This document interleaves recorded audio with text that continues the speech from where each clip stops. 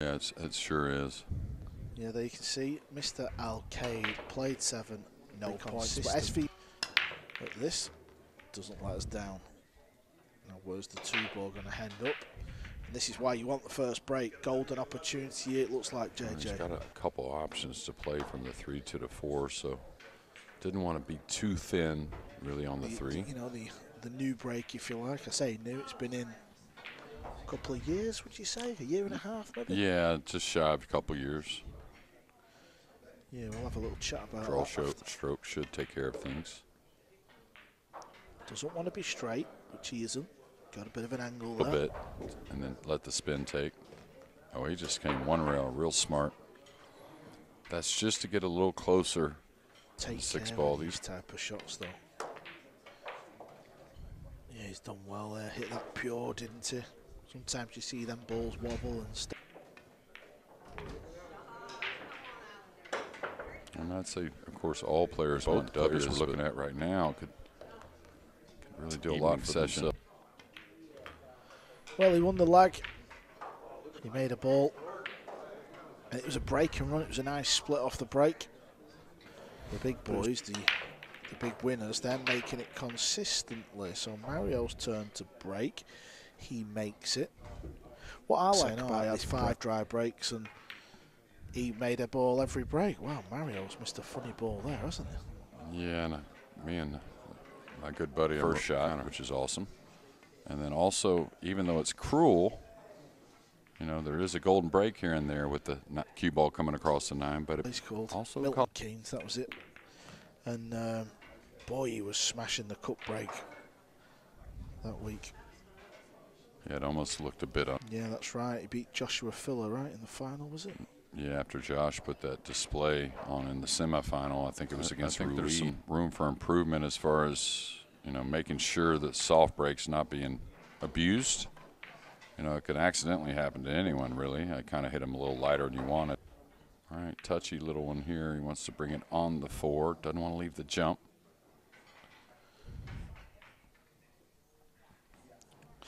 Yeah, I suppose you could be forgiven. Yeah, well, I mean, the progress that Matchroom and the World 9-Ball Tour's already made kind of makes people want more, which is great and all, but things do take time. Changing things is going to hoist that trophy this year, and it's going to be an awesome feeling for at least one individual. There's going to be a runner-up that'll feel good about it later on, I guess. But yeah, not only have we got the world. What's he playing here? I was wondering if he might play the bank just for position, but did he get the cover?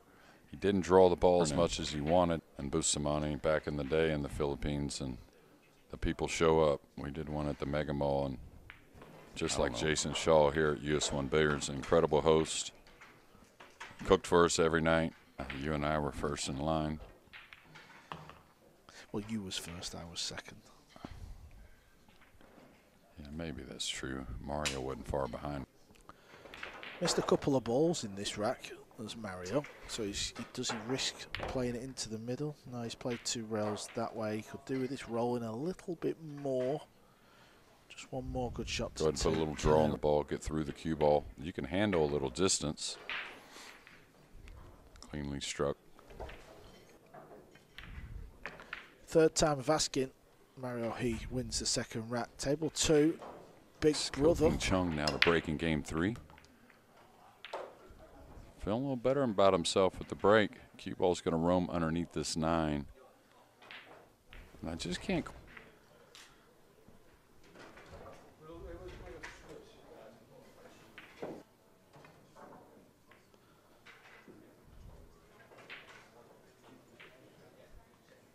How's that?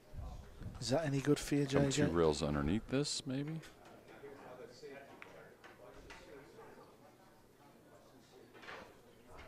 Yeah, it was a good hit. Yeah, and if you want to learn anything about kicking shot for safety or just to make, I guess the 3-7 kiss shot may be playable.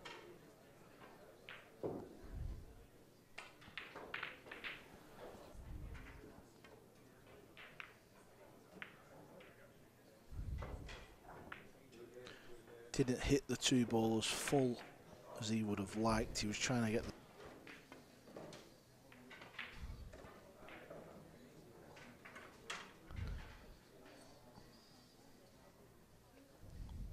How's the touch, by the way?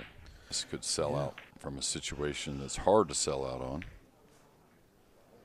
All right, there's a lot of balls down here. A lot of ways to make different balls and a lot of ways to really get jammed up.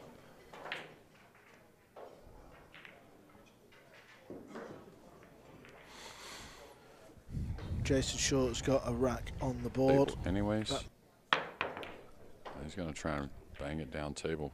Great speed. Still, though, he's bringing the 2 near some other balls. And just a random pocket. Yeah, nice shot. I believe he's opened it up as well. This, because it'll curve. Yeah, you see that? And it has to hit dead center. Anytime you're steep like that and the ball's going to travel quite a bit on the surface because you have to get it up so quick, believe it or not. Maybe not when they're so close, but a similar shot is they'll aim away and put a hair left on it to dive the cue ball. So when he played the hook, because he moved the 7 ball out of the way a little bit, that meant the 3 ball there.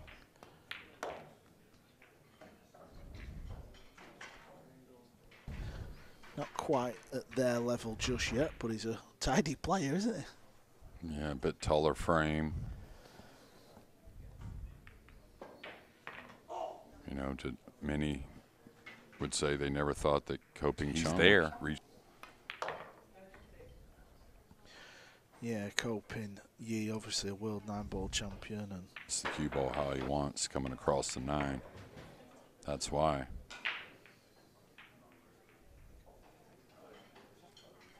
Best cue balls in the sport. And he's also one of the best potters in the sport. He takes the lead here early on in this match as he leads Mario He 2 racks. Yeah, precise. I'll tell you what's going to happen is some of those racks differentials going to come into play, and some of those people right on the cusp. Heavy. Oh, nice shot. Deserves a little bit of luck here.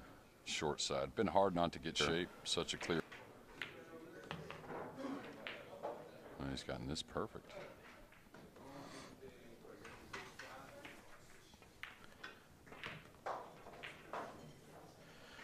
Coming up on table 2 now against Ruiz. Matchroom Multisport will be showing that match. That's the YouTube channel if you want to check it out.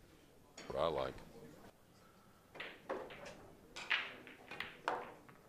Oh, he's coming above. Nice shot. So he was dead straight, really.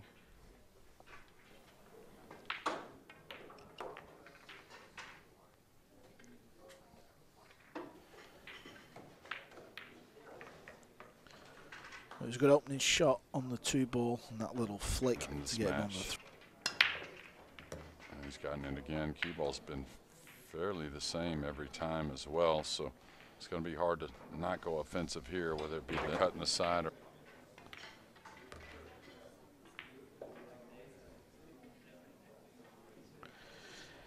He's one of a handful of players where.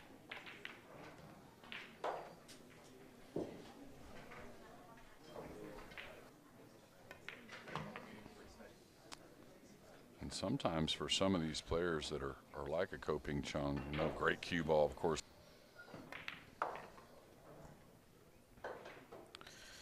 Yeah, both the Ko brothers as well. You know, they don't speak fantastic English. There's not a whole lot of room unless he's going to kill it. Oh, he hit that nice. Really just barely come across the 9. But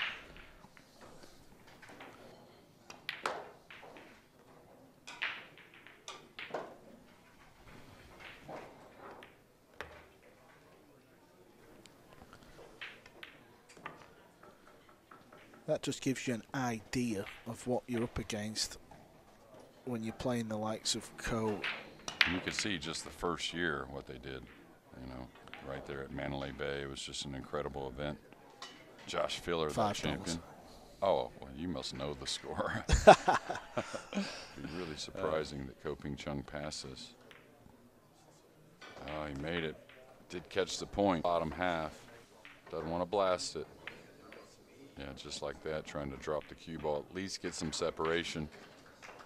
We'd love to get North snooker, but I mean, it's a couple weeks before this event. Then a lot of, yeah, I was wondering the side to me just I know he didn't want to take on the corner, but it sure looked like the best shot. Did he get a little roll backhand? Watch the little throw of the cue from Mario. We missed it. But always an interesting technique.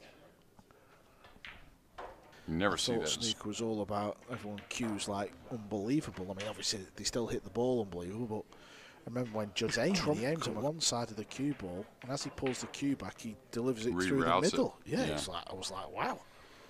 Well, just like Poole, like a Carlo Beato, and but Mario has a technique, and that's the timing that's off. But not a.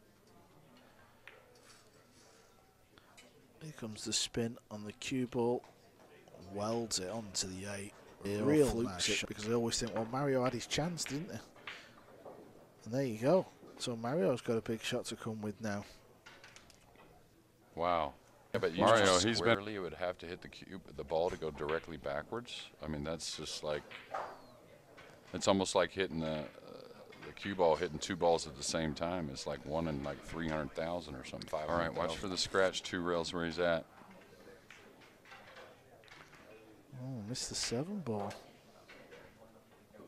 I know he was worried about that scratch. I really think that's why he played it a little lighter.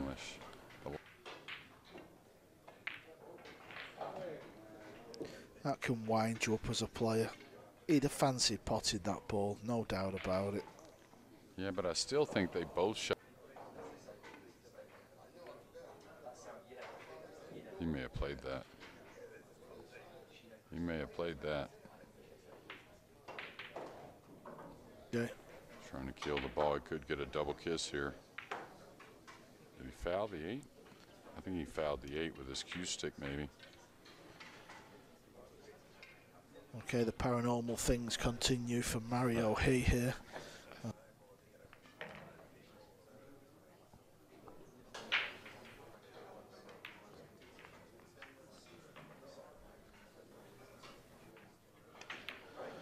Well, Mario He had a few chances in that rack. So did Ping-Chung. About Mario He and balls moving, JJ. Yeah, this trip here, he's got a few things to remember, that's for sure. The one in Boston, you never know.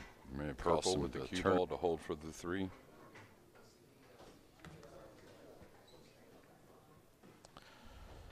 And could maybe catch it a bit. Should be okay. Just to put this into context, JG, if Ping-Chung goes on to clear the table, come together as far as, you know, we can see some kind of outcomes, but think about sort of just over halfway point. So there's still a lot to be played for, isn't there? Yeah, and you know, I think if we did the math, there's probably 2 or 3 that are. Louise. He must be feeling good with the cue ball not to take on the 7-8 combination. It wasn't that tough, but he's gotten just enough. Caught the top side, and that's again what I talked about earlier. These players avoid hitting another ball like the 8 here. Well, really solid performance, and the best one I've seen from Ping-Chung. Clinical. Everything was clinical from Baby Co, as we call him on the circuit. There's confirmation of the win. Baby Co 5, Mario He 2, and up next.